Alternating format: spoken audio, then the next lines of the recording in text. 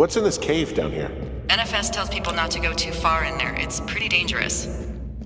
You're in it, aren't you? It doesn't seem that dangerous. Whoa, whoa! Ah, no! Henry! Seriously, it's completely fine in here. Damn it. Everyone's talking about Firewatch. Or at least they will be in about 2 weeks' time. So to get you ahead of the curve, why should you care about what is almost quite literally one of PS4's hottest games? Well, I'm Dan Dawkins for GamesRadar, and I'm joined by Ben Tyra, staff writer on OPM magazine. Ben, what is Firewatch? So, at its core, Firewatch is a walk and talk simulator. You are out in the Wyoming wilderness doing your job, looking out for fires.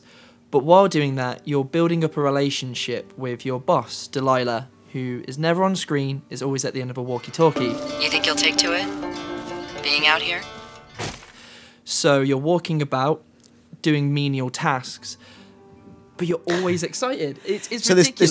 there's no guns. I'm walking around a forest with a middle-aged woman, and I do perform menial tasks. Where's the sass here? So the secret sauce is all in the relationship between the characters. It's one of the most well-written games on any console, and the way the writers have built up this relationship, which draws you in very slowly, you get hooked. So you don't really notice that you're picking up beer cans or you're chasing skinny dipping teens out of a lake, because you're fully invested in seeing how these characters talk about their lives. Full stereo! Whoa! Hey, put that down! Seriously, it was expensive. Yeah, well, out here, fireworks aren't just stupid, they're illegal. So, I saw Kieran Gillen, who's the Marvel Comics writer currently penning the Darth Vader comics. He was talking about playing an early version of the game, saying that he felt like morally it had made it examine certain things about himself, and he felt like that was kind of like one of the key roles of great games, or interesting games. And do you think there's this moral aspect to it that's interesting? And if there is, that doesn't sound like what I'd usually play, and that's shooting people in the face. There's definitely a moral aspect to it, and the game's very clever in not presenting these moral objectives as very binary.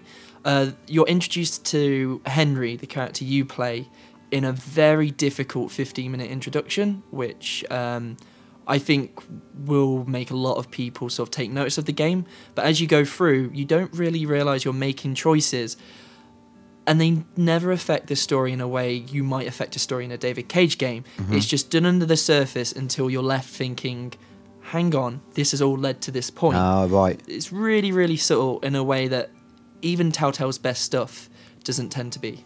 So, who does this game appeal to?